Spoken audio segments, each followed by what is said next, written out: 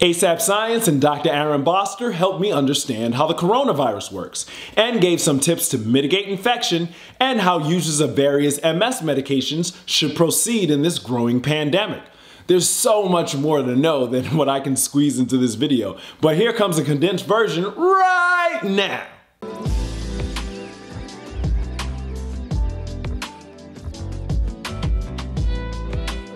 What's going on, y'all? I'm Damien. I was diagnosed with MS a few years ago and have been making content about the disease ever since. If this is your first time here and you'd like to learn more about MS while laughing and gaining a sense of community, start by subscribing and clicking the bell so you don't miss any updates.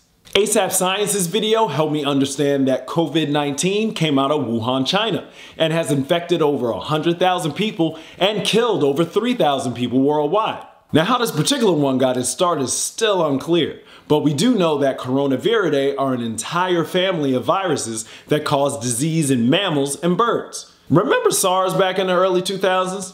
Yeah, that was a coronavirus. And what makes a virus interesting is that it doesn't have any of the equipment to replicate within itself. It needs a host to replicate. And that means you. Such a gracious host.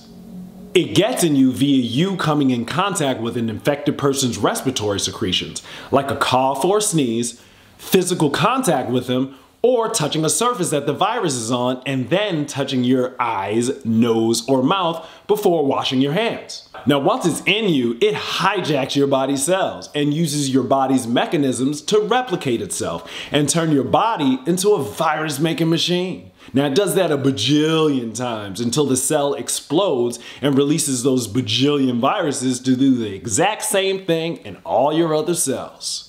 And as the virus begins to replicate itself and damage and kill the cells in your body recognizes that and triggers an immune response. And that will create all the symptoms you begin to feel. The headache, the fever, runny nose, cough, chills, dizziness, and fever. It helps your immune system function better and make a more hostile environment for the virus. All the snot and the phlegm make it harder for the virus to attach to your cells and gets rid of dead virus and immune cells. The fever makes it a little too warm than the snuggly little 98.6 the virus thrived in. And your bones make more white blood cells, so you'll ache and you'll feel weak and tired as the body starts to prioritize fighting off the virus instead of doing your regular old day-to-day jams. So your body is doing a lot, fighting off an invader and also dealing with his immune response. And since it's some type of new type of flu that came out this past year, like the 19 in COVID-19 is 2019. So your body just doesn't know how to handle this new jam, and it gives an extreme immune response. And that extreme response is part of what kills people and is kind of part of what makes this thing a really big deal. So great, I just explained how it works, but if you're immunocompromised like me, what do? How do you avoid the disease, and should you adjust your disease-modifying therapy because it messes with your immune system? Well, multiple sclerosis champion Dr. Aaron Boster has something to say about all of this. First, he has some tips to mitigate your risk of infection. Sanitize your hands. Wash your hands with soap and water. And don't use hand sanitizer on visibly soiled hands. Like if you can see dirt on your hands, wash them with soap and water first. Now, if you're washing your hands, it's very important that you get all up in the fingers and the palms and the nails and wash for 20 seconds to be effective. Some people sing happy birthday, but that's a little 1890s for me. So I sing songs like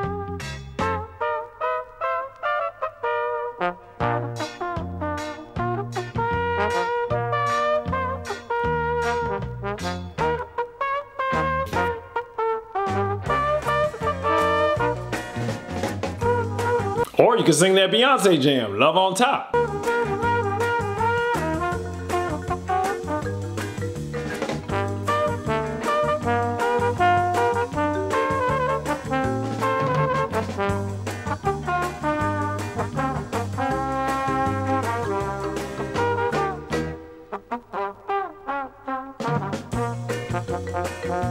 Or my favorite, Mom Spaghetti itself, Eminem's Lose Yourself.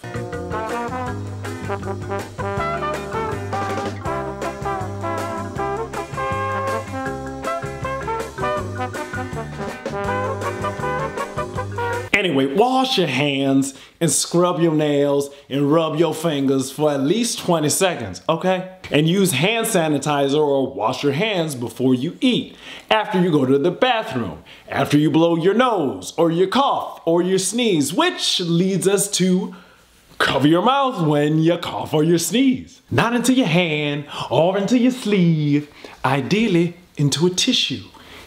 And then throw the tissue away and sanitize your hands. And try to avoid touching your face, like your eyes and your nose and your mouth. Because if you touch a surface that has virus on it, and then you touch your nose and your mouth or your face, you're introducing virus into your body simply by touching your face. Stay at home if you're sick. Don't trudge through the sick and go to work where you can infect all your other coworkers. You ain't a troop if you make it to work through all of this. Keep your typhoid Mary behind at home and don't infect anybody else, please. COVID-19 Mary.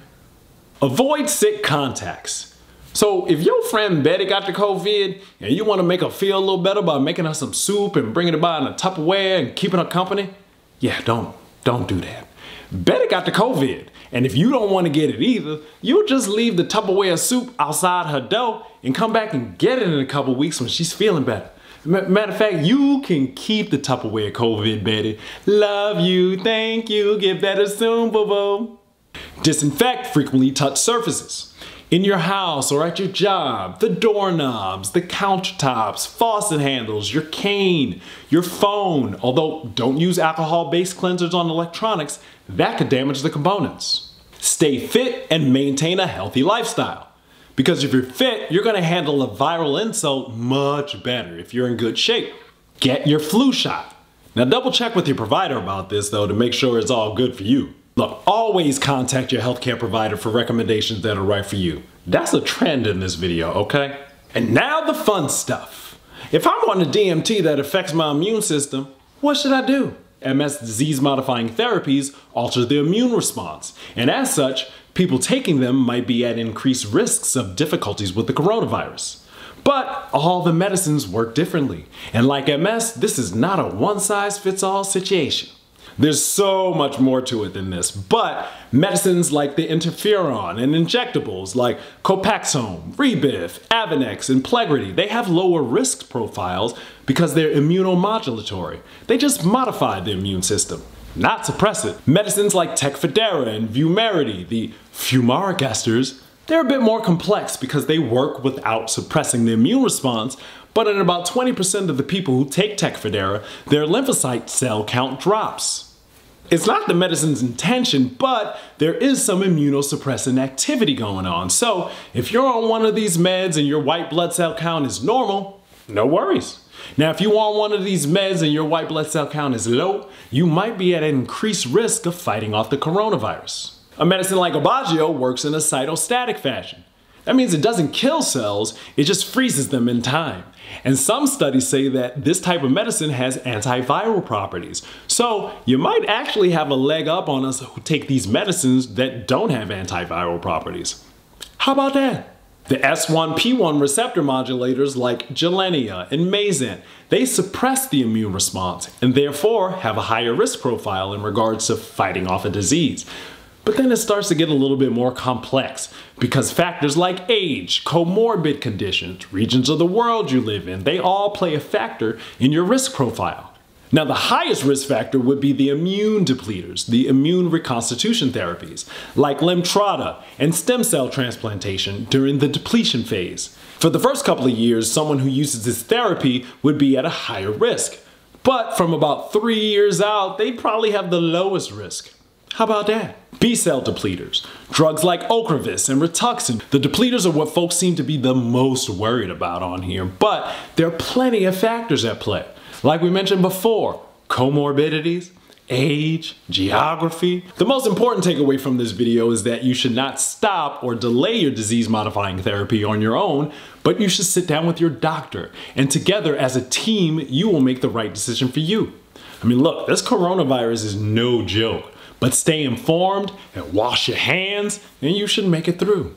So with that said,